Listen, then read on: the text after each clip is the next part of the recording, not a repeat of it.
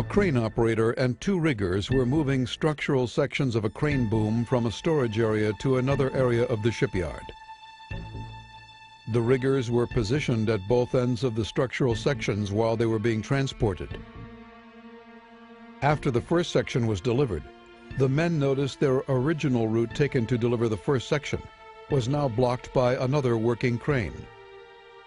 Rather than wait for the crane to finish and move out of the way, they decided to take another route to the worksite.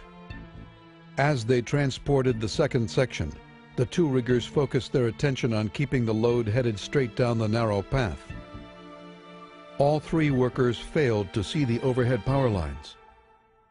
The crane boom contacted these high-voltage power lines.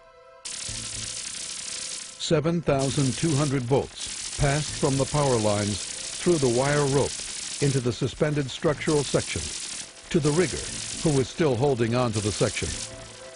The rigger was killed instantly. Let's look at some of the contributing factors that led to this fatality. En route to their work area, the crane traveling with the suspended load struck overhead power lines. A safe route was not established before the crane was moved. A designated person must establish a safe traveling route for cranes. Equipment must not be operated or positioned within 10 feet of an energized power line. The rigger holding onto the load provided an electrical path to ground.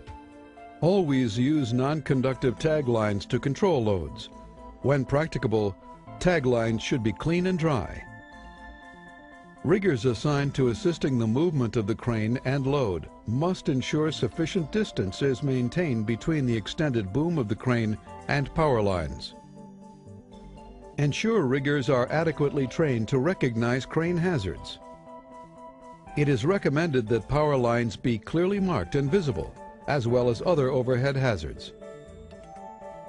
If workplace conditions change, another hazard assessment should be performed to determine whether previously unidentified hazards exist. Although not contributing to the fatality, it is recommended that loads be carried no higher than necessary, normally waist high, to prevent contact with any other obstruction.